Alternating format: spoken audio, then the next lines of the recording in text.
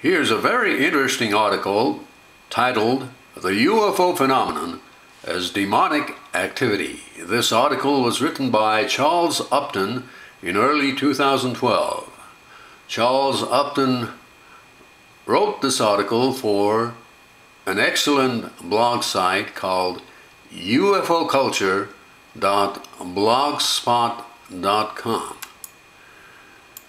He says that the UFO phenomenon has three separate yet related aspects.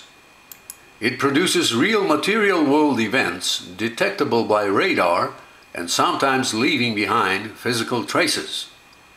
It is a psychic phenomenon that profoundly alters the consciousness of those exposed to it. It is apparently surrounded by deception activities which mimic it, produced by human groups. We tend to consider these elements as mutually exclusive, but they're not. All three are explainable by demonic activity and invocation. He says that demons are subtle beings who can temporarily materialize themselves in various objects in this world, but who cannot remain in our material plane for very long. And the deception activities of human groups, besides being attempts to piggyback on a phenomenon that the deceivers didn't originate and can't control, may be designed not simply to imitate the aliens to influence mass belief, but to actually invoke them. This suggests the possibility that elements of the intelligence community and various arcane technologists are involved in Satanism. Magicians have always known that they could produce paranormal phenomena through autosuggestion. Then in the early 20th century, as studies of the effects of propaganda in the radio age became better known, they reasoned that if changing their own consciousness could produce local manifestations of the preternatural, changing the consciousness of the masses could produce global ones. And according to French metaphysician René Guénon, fissures are now starting to appear in the Great Wall separating the material world from the subtle energy dimension, home to those entities that we regard as extraterrestrial entities. And so on the article goes. I won't read everything, but part of it. It says here that I believe that the powers that be are playing a game of both debunking the reality of UFOs and covertly planting evidence of their reality as a method of mass mind control, using a technique I call subliminal contradiction. And it says also that the disclosure movement has many sponsors who have military or intelligence backgrounds.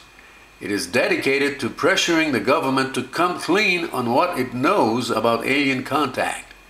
Apparently, this is what government wants them to do. Anyway, this is an excellent article that I highly recommend. Here's an interesting part. Another example of demonic invocation. Pioneer rocket scientist Jack Parsons was a follower of black magician Aleister Crowley and an associate of L. Ron Hubbard, another follower of Crowley, who founded the Church of Scientology and had a background in naval intelligence. Parsons identified himself with Antichrist, dedicated himself to the destruction of Christianity, claimed to have met a Venusian in the Mojave Desert, performed pagan rituals at his launchings, and went on to co-found the Aerojet Corporation and the Jet Propulsion Laboratory. He produced some of the first designs for the Pentagon. A crater was named after him on the dark side of the moon. And anyway, I highly recommend this item.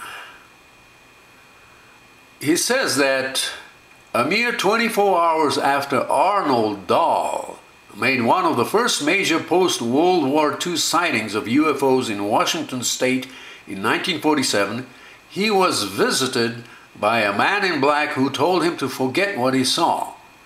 A meeting was then arranged between him and another UFO sighter Kenneth Arnold, who coined the term flying saucer, in a hotel room. Soon afterwards, a covertly taped transcript of their meeting was sent anonymously to the UPI. How could such well-designed plan to exploit their reactions to those sightings have been put into action so soon after the events themselves? Only if those events were either anticipated or produced by the planners. But anyway, I highly recommend this article, and I also highly recommend everyone to check out this great blog site called ufoculture.blogspot.com. This site is maintained by a colleague, Thomas Scolarici.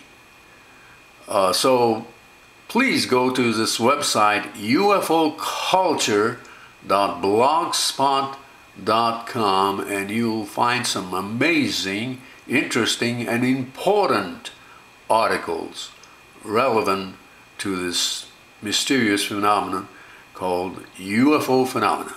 This is Norio Hayakawa in Rio Rancho, New Mexico.